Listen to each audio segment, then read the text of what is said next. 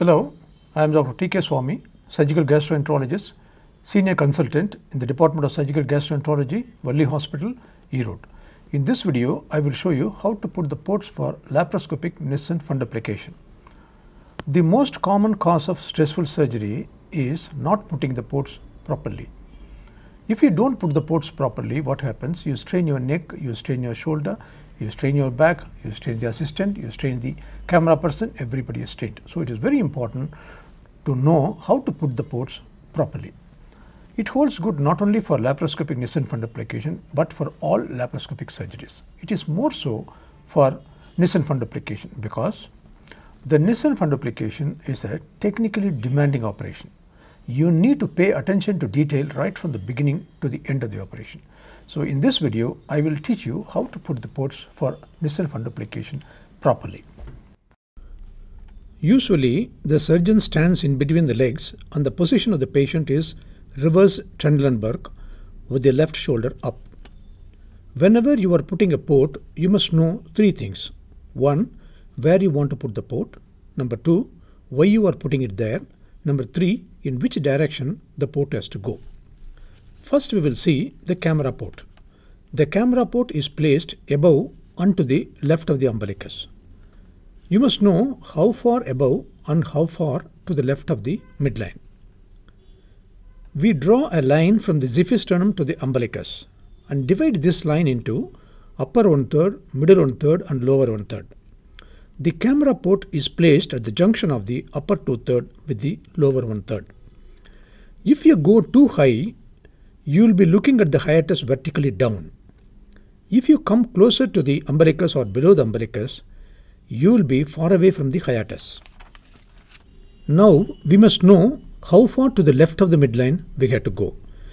It is roughly 3 cm away from the midline at the pararectal plane. Why not in the midline? If we put the camera port in the midline, the camera person, every time he gets inside, he will be hitching against the falciparum ligament and we need to clean the scope frequently.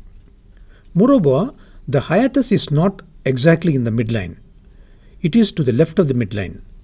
So it is always better to go to the left of the midline.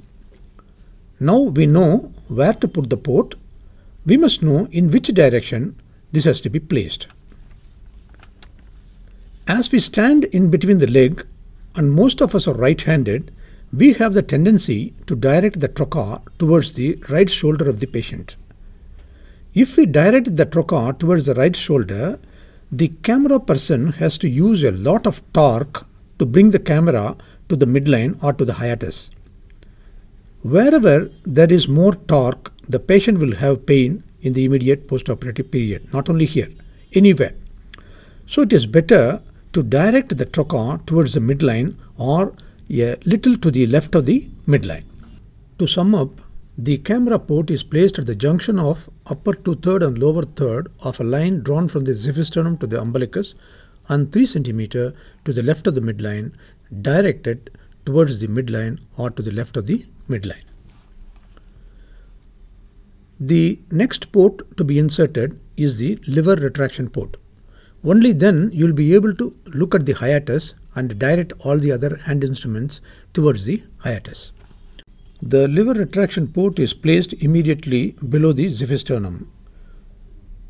You have to put it either in the midline or to the right of the midline.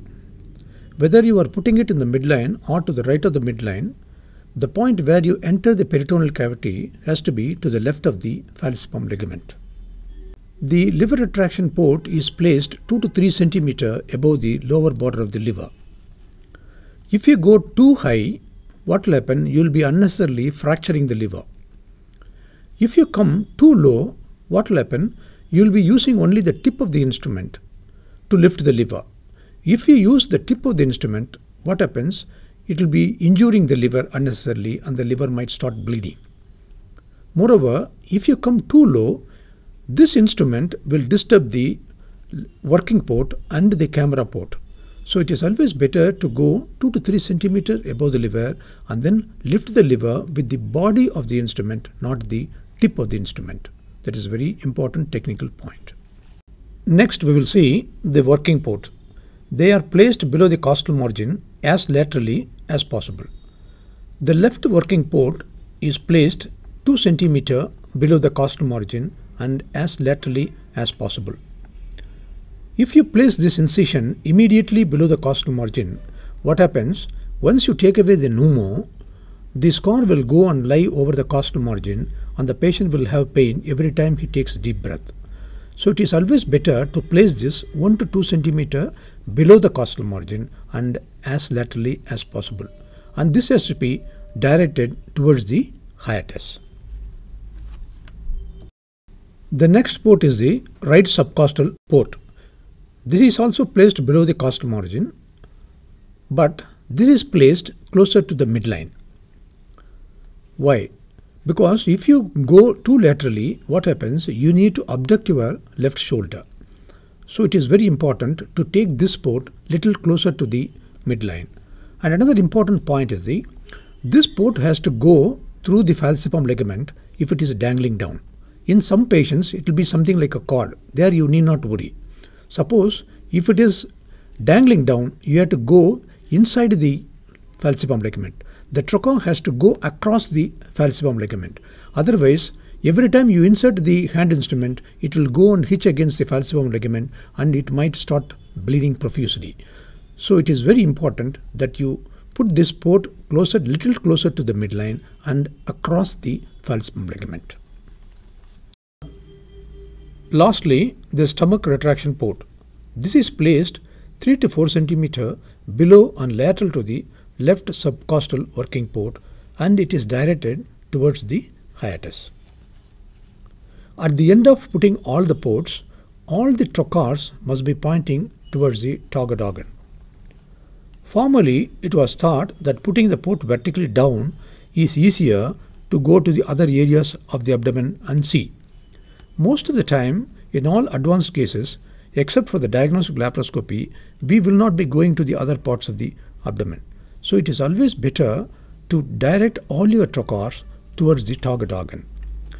If you direct it this way, it is easier to exchange the instruments without the help of the assistant. Otherwise, what happens? Every time you exchange the instrument, the assistant has to hold the trocar for you to insert the instrument. So if the instruments are pointing towards the target organ, you yourself can exchange the instruments easily. Just to recap, we create pneumoperitoneum by the varus needle technique. You can use the open technique also, but generally we use varus needle for creating the pneumoperitoneum. Once the pneumo is created, we put 10 mm incision for the camera port. The camera port is the only one which has got 10 mm. All the other ports are 5 mm only. We have to direct the trocar towards the hiatus or to the left of the midline. That is the important point you must remember. Then the next port is the liver retraction port, which is placed 2 to 3 cm above the lower border of the liver, so that when you lift the liver, you use the body of the instrument, not the tip of the instrument. Next is the left subcostal port, which is placed 2 to 2 cm below the left costal margin, and it is directed towards the hiatus.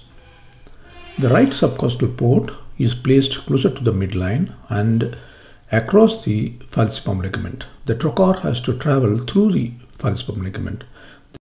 The stomach retraction port, which is placed 4 cm below the left subcostal port. Now you can see all the 4 ports pointing towards the hiatus. Thank you very much for watching this video.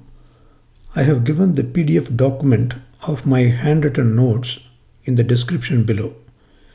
Either you take a screenshot or a printout of the document. Whenever you are going for a case of fundo, you can see the diagram and go. You will do a better job than before. Thank you very much. Your comments are welcome.